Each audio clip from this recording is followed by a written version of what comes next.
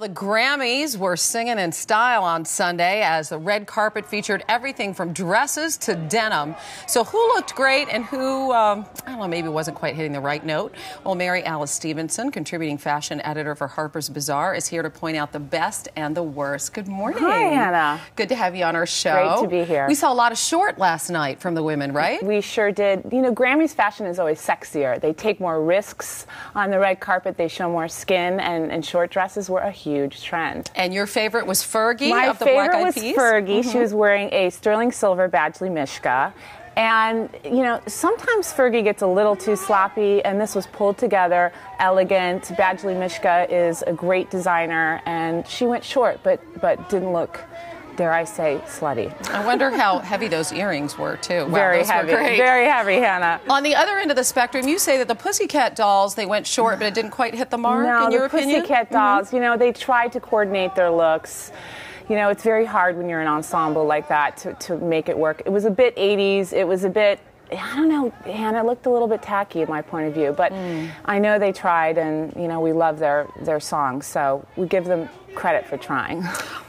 There were some beautiful long gowns and very elegant, and I know that you like Jennifer Hudson of Dreamgirls, right? Yeah, you know, Jennifer Hudson really shows fuller-figured women out there how you can look fabulous on the red carpet, too. This is a Roberto Cavalli dress.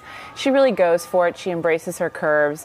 And I'd like to see a little bit more embellishment on her dresses for the Oscars, but for the Grammys, she did great. Mary J. Blige is one of the older, I guess, singers there last night. She's 36. And I know you. I thought Mary she J. I mean, look at she that looks great stunning. gown. This is a Michael Kors dress, Swarovski beaded, off the spring-summer runways.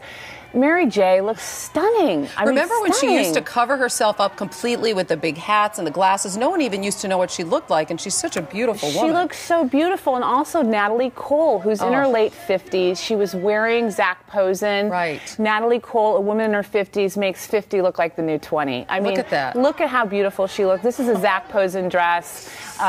Just stunningly gorgeous. 57 years old. 57. Wow. She's a force of nature. Another trend were metallics, which you're wearing right now. That's adorable, by the way. Thank you, Naeem Khan. Very, very cute. We saw that on Carrie Underwood. She's such a gorgeous Carrie girl. Underwood looked very elegant. She was wearing a metallic Badgley Mishka, right on the money with this dress. Loved it, loved it, loved it. Also, Beyonce looked great in her Armani Privé.